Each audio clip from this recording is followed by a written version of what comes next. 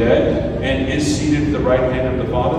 I do. You believe in the Holy Spirit, the Lord, the giver of life, who today through the sacrament of confirmation is given to you in a special way, just as he was given to the apostles at Pentecost?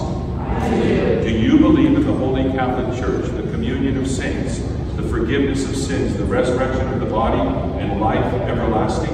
I do. This is our faith. This is the faith that you were baptized into. Today you were claimed for Christ. And now this is the faith that the Holy Spirit will seal in you in this special sacrament. Seal the gift of the Holy Spirit.